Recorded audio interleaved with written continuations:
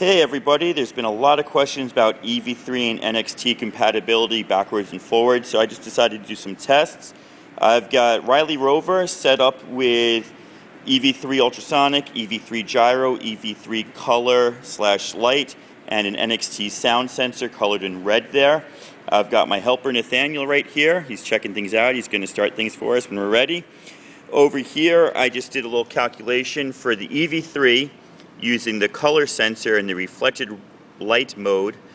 We have the white table 68, the black tape as 7, so I'm going to use a threshold as 35, and using the color sensor in the color mode, I got red as number 5.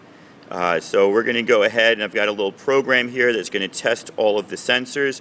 The robot should go forward, stop when it sees an object, drive backwards, stop when it sees reflection less than the threshold, go backwards again, stop on the red line, and then turn to the right until the gyro sensor senses something greater than 90, or a change of 90, excuse me, and finally it will go forward until Nathaniel yells.